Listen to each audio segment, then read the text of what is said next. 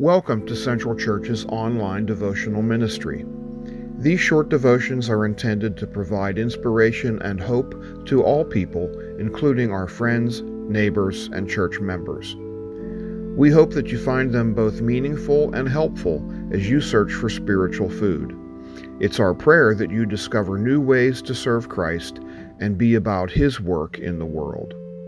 Here's Pastor Bob. Today I would like to talk about another one of the Old Testament institutions, the Mosaic institutions as they are sometimes called. And this has to do with the system of sacrifice, as we find it in the Old Testament, particularly in the books of Exodus and Leviticus. Sacrifice of animals which results in atonement. Atonement is an English word which basically means at one mint. The word atone is two English words at one.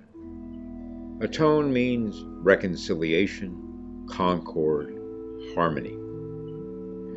The gulf between human beings and God is very great because of the intrusion of sin into this world. How does reconciliation take place?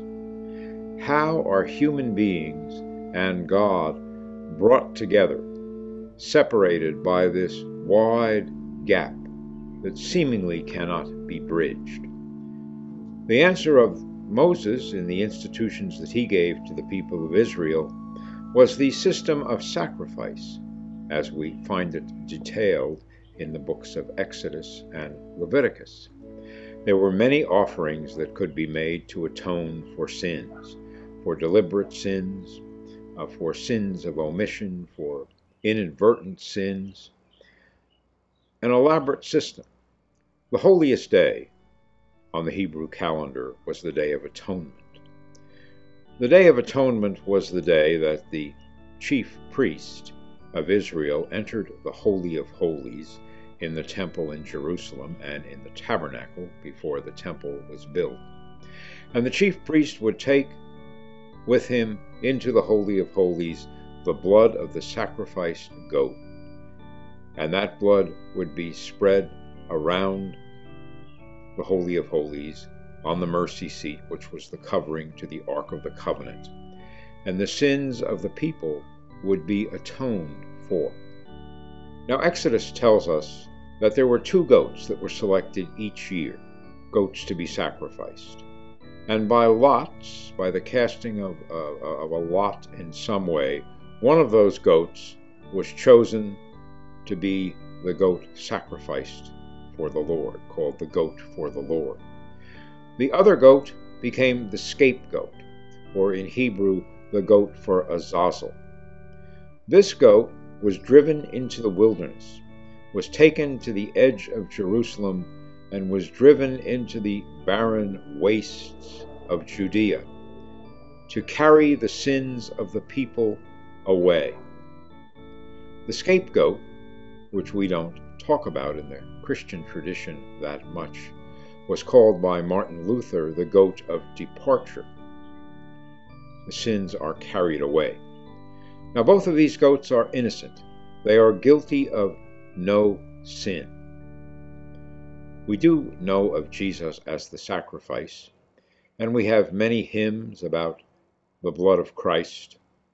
We have many pictures of the crucifixion of Jesus, which are in churches and which hang in art galleries and have been put together over the centuries. Not so many pictures of the scapegoat. A picture by the French 19th century artist James Tissot of the scapegoat is an interesting one, for it shows the goat being driven down a steep hill, being driven into the wilderness.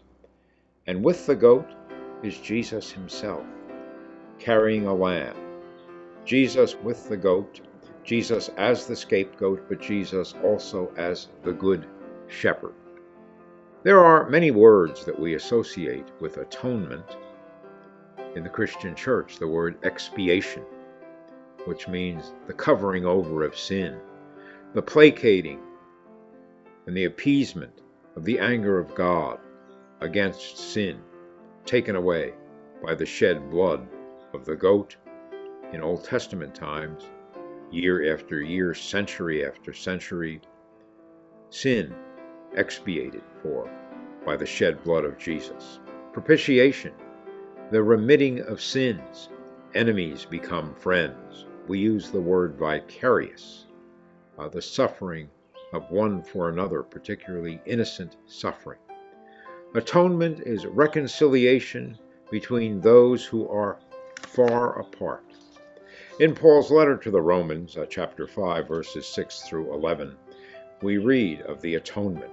You see, at just the right time, when we were still powerless, Christ died for the ungodly. Very rarely will anyone die for a righteous person, though for a good person, someone might possibly dare to die. But God demonstrates his own love for us in this: while we were still sinners, Christ died for us. Since we now have been justified by his blood, how much more shall we be saved from God's wrath through him? For if, while we were God's enemies, we were reconciled to him through the death of his Son, how much more, having been reconciled, shall we be saved through his life? Not only is this so, but we also boast in God through our Lord Jesus Christ, through whom we now have received reconciliation. The Old Testament gives us some outstanding examples of reconciliation, of atonement.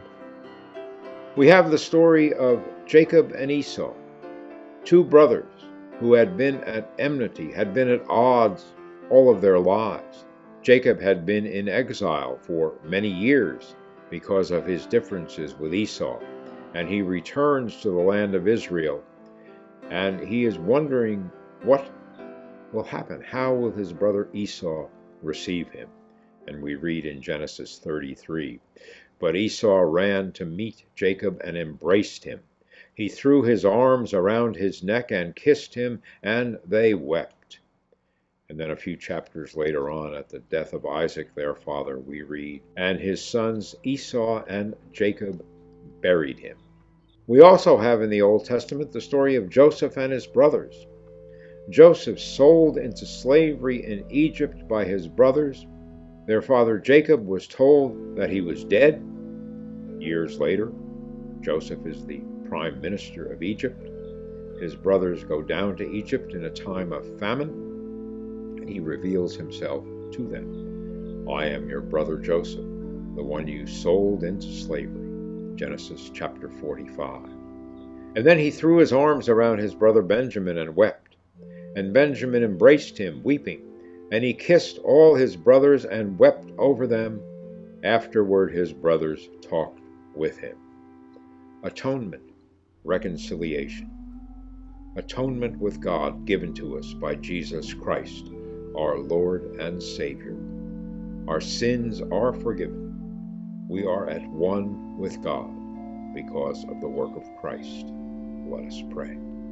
Our Lord and God, we thankfully come before you, thanking you for your death on the cross, thanking you for the knowledge of Christ we have in our hearts, and thanking you for the atonement we have with you through the work of Jesus, in whose name we pray. Amen.